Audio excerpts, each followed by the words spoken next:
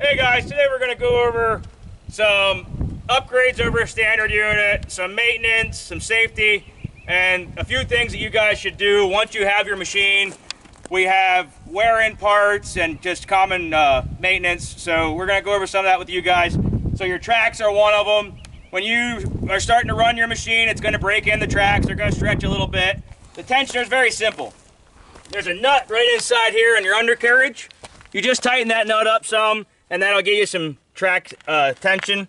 You don't want these super tight. You want to have a little bit of play to them. That way when you're twisting and turning, you don't have them snap or something go bad and start to tear. So just a little bit of play to them and they're good. You don't need them laying on the undercarriage, but you don't need them so tight you can play the piano off of them. A few other things. The engine, everybody has their own recommendations. Mine is going to be simply, you bought a brand new machine and you want it to last. So it's a new machine, it's going to have break-in metal and burrs and stuff. Change that oil no more than 25 hours. I would say between 5 and 10. That way it gets the metal particulates out of your oil and you guys can keep your machine, running longer. A few of the safety things. So some folks are commenting about being a little bit louder and stuff. You should always wear earplugs, and I know in some of my videos I don't. I'm just a farm boy, and I should really concentrate on that stuff a little bit more. Safety glasses, earplugs are things that you should have when you're running any machinery. When you're running a lawnmower, you should have them in. I'm sure you've all gotten off the lawnmower and your ears are ringing. That's a little bit of hearing loss every time. A few of the upgrades that we do. We have an adjustable seat. We have a 4-post canopy. We have the upgraded blade with curl protection and edge protection. We have gone to the Layflat thumb. I mentioned that in my other video there. So this is our Layflat thumb. And I have my loggers in mind on the first ones we brought over. And I have had a lot of requests for our Layflat. So now everything's going to be Layflat unless you guys tell me otherwise. And you need to tell me if you're going to want a logging grapple thumb. That way I can order it, because that's not something we're going to do standard anymore. Our new standard is a Layflat. The other thing is the cylinders. They all have needle grease fittings, and then our heads are welded solid at the head. You'll have companies that they actually have a rod weld. They'll come in a 2-piece, they'll do a rod weld, and that just makes a weak point on your units. So all of ours are head. They're repackable cylinders. That's the other thing. They're not solid welds. They're a little bit more expensive to do a repackable, but obviously if you can repack it, you're better off. That way you can put seals in them for a couple bucks and be back on the way. Every one of our machines is going to have manuals. It is something else that is not going to come, your people that want to do Alibaba obviously can do it.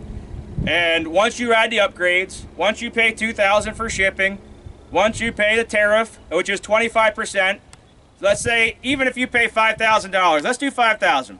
Make it easy math. We're going to do a 25% tariff. There's $1,250. The shipping is roughly $2,000, somewhere in that neighborhood. So now we're at $8,250. You have to do a customs broker fee. You have to do ISF forms, IPP, devanning. Devanning, even if you have a Twix card, you got to go to the port and pick it up, and you're going to get a devanning fee. If you don't have a Twix card, you got to get it freighted to a storage warehouse, and then you can pick it up from there. Once you pick your unit up, then you're still responsible for assembly, anything that's not together, or if they messed up your order. Say you ordered a 3-ton unit, you get it, and it's a 2-ton unit. You got your machine. That's what they're going to give you. They're not going to ship it back. They're not going to do anything. Over here, you can come and look at our units. You can test them out. You can drive them. We try to give everybody the most accurate information, and we have now 12, 15 videos up. This is all for you guys. We're doing this so that you guys have the information for an affordable unit that isn't going to break the bank, and you can feel comfortable when you get in it. We do the best we can to make sure that everything that we know, you guys know. I'm not ever going to say it's a Bobcat or it's a Kubota, but it don't cost like a Bobcat or a Kubota. And, in our 1-ton, and our bigger ones, above a 1-ton unit with just your 1-ton, we go right into a Kubota diesel. Either a D722 or a D902 or a V1505, whatever it is, depending on the size. And because of you guys' request, we are now up to about a 3-ton unit. And a true 3-ton unit. It's about a couple 100 pounds light, but we're getting closer as we make upgrades and as we start to tweak some things.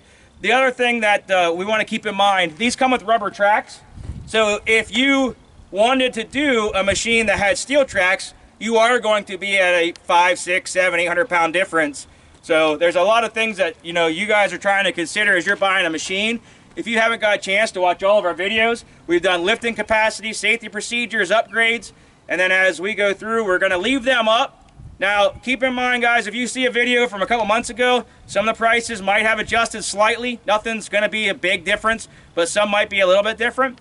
And if you guys are interested, just give us a call at 570-765-9338, and we'll be happy to see you guys and help you out. Have a good one, fellas.